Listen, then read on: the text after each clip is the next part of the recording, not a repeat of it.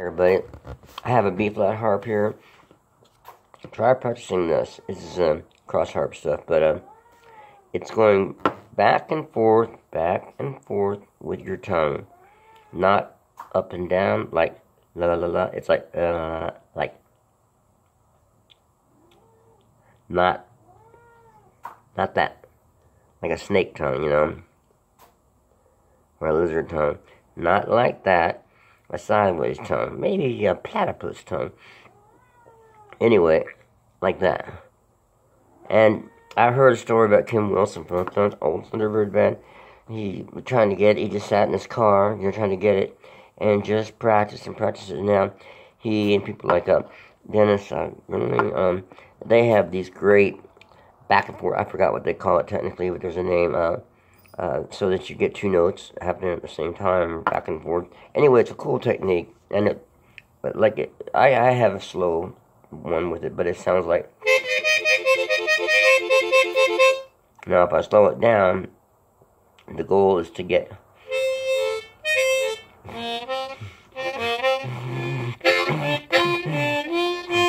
Okay, there's a third note. Also, my goal is to go back and forth between the third and the fourth note. So let's see. That's the third note.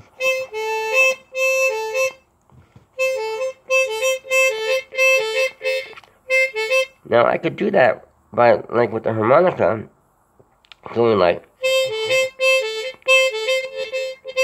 But I can't, and I can do it pretty fast with the harmonica. And you think, well, okay. If you can do it with the harmonica like that, and your tongue's on it, what's the point, maybe, of going back and forth with your tongue? Well, it's just more things that your tongue can do on the harp, the cooler the overall effect is, I think. So I practice it going.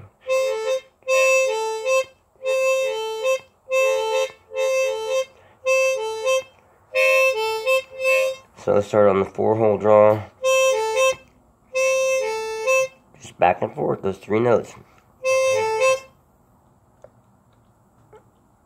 Let's see if I do it faster.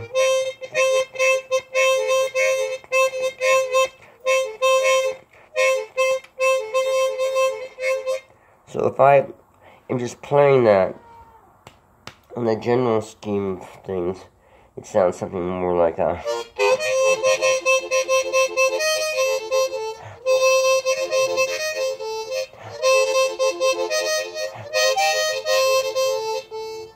So you can just move it around in contrast to the up and down.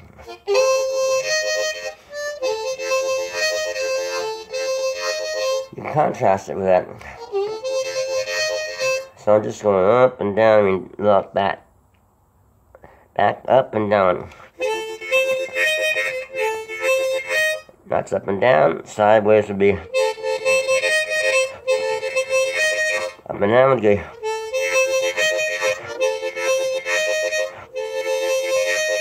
Sideways.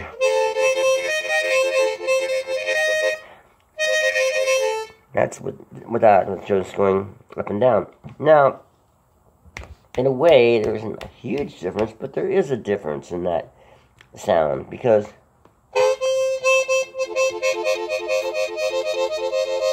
that's a sideways thing. Now, if you do it slowly around the middle part of the harmonica, practice that for sure, 4, 3, 4, 3, 4, 3, 4. But in the middle part of the octave, 4, 5, 6, 7, just take your tongue and go, and eventually, and work it if you want, and make it go like that. And that's the back and forth, and here's the tongue flutter, the straight ahead tongue flutter. So back and forth. I'm in the same place in the harmonica with the tongue flutter.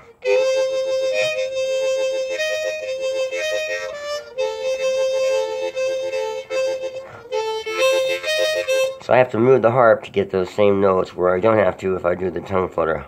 I mean, if I do the back and forth thing. Harp is completely non-moving.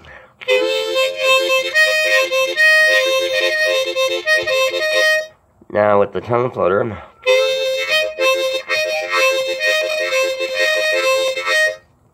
Okay, no big deal, but there's a big deal in the sense that, well, it's just another thing you can do with the sound, you know.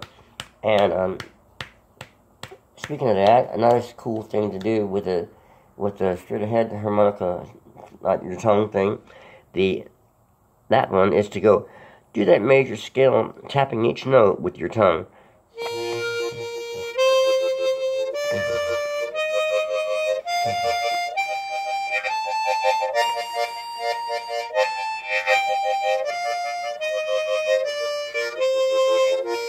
So just, and you can practice that with the flutter too.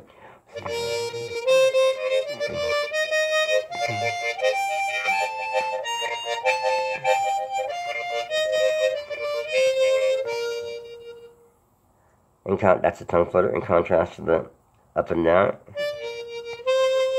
I say it up and down, but it's really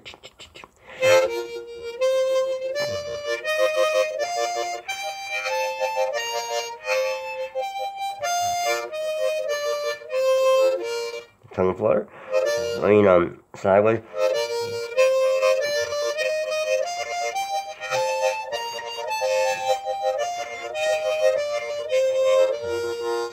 Now, in contrast those things with just saying, well, you know, I pucker with harmonica. I'd rather just play with my lips. That's cool, and I'd rather not mess around with the tone at all.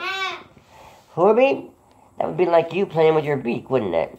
But if you took that incredible tongue of yours and played a little harp with it, you'd probably be successful. But you're just a lazy old bird. Anyway, this is just the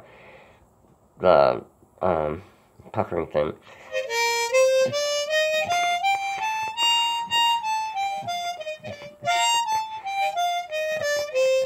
It's actually really hard for me to play that without wanting to put my tongue on it.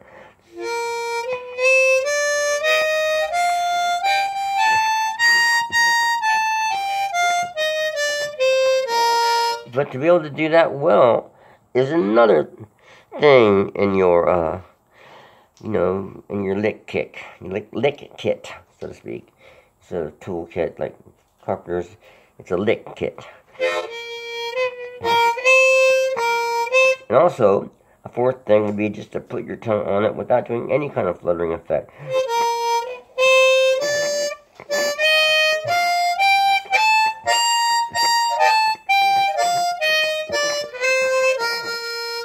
So that would be the opposite to the puckering, which is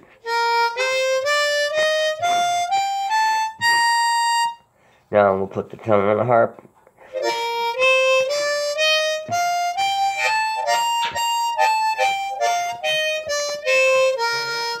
Now we'll do the tongue back and forth on it, that sideways thing. First I'm going to clean out the spit. Makes life a little bit more hip. Okay, here we go.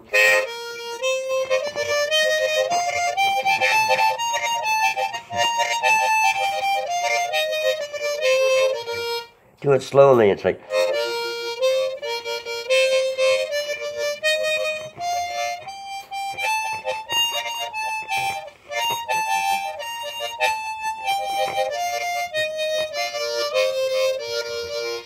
Just practice anywhere going that.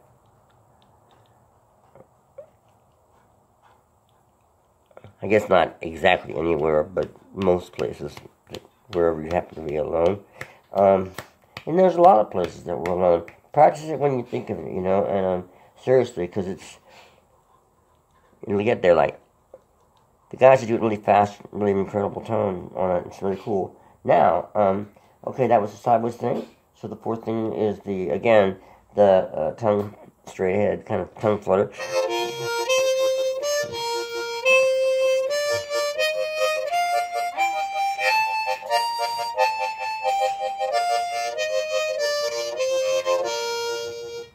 So we have four things I think we did right now to cover the forward tongue on the harp thing, where the flutter thing. The sideways tongue thing, the puckering thing, on the tongue thing, just on the harp. So those are 4 different things to practice on the harp, plus that little lick, plus the other thing where you just go between the 4th and the 6th with your tongue going sideways, and just go like.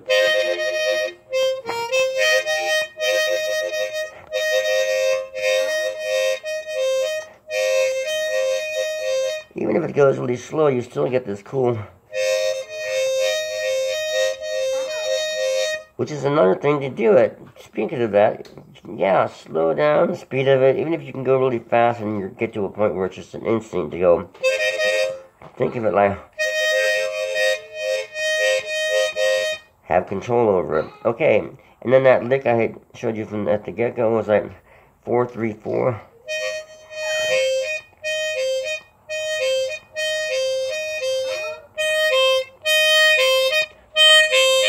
So that's just my tongue going from the 4 to the 3 to the 4.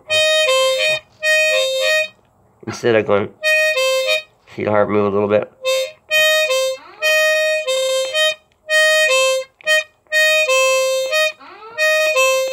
I don't have to do that if I go. Alright. So hope this is beneficial and you understand a little bit more. So I'm trying to remember to aside from just playing songs here and there, or do what I do, stories and stuff, I really want to throw in, some the basic teaching stuff, because I think really if you practice these skills, like I've said a million times, I mean, and that was the major skill we were working on between the 4th and the 7th hole, and when we go down lower, maybe next couple days, whatever, to do the same thing.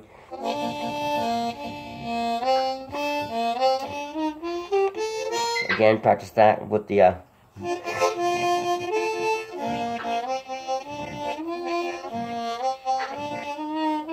it's hard to do that because you gotta bend those notes there, you know.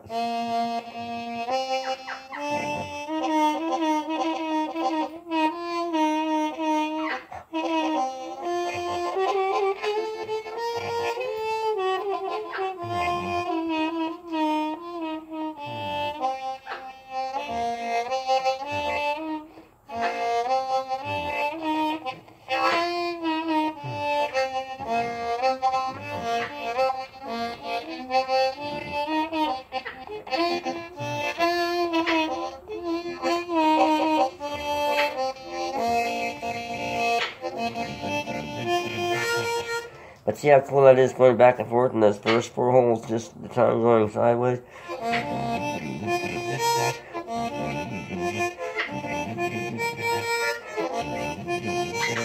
Or just doing the normal tongue like that. Sideways. Anyway, that's for another lesson, but concentrate on the 4th to the 7th holes doing that stuff, and have a great time doing it, okay? And remember, slow, just fast, nothing. If you start out super fast, like in race cars, they go pretty fast when they take off, or race horses, sure, they're pretty fast, but they do speed up. And, on certain parts, curves and things like that, they gotta slow down a little bit. So, when you get to a curve in this thing, and you have some problems, slow down and just go over it nice and easy, because that's about what it's all about, nice and easy. Okay? Take care now, y'all. Have a good morning, evening, or afternoon, wherever you're at. Now I'll try to find some place to get a haircut with my remaining hair. Take care now.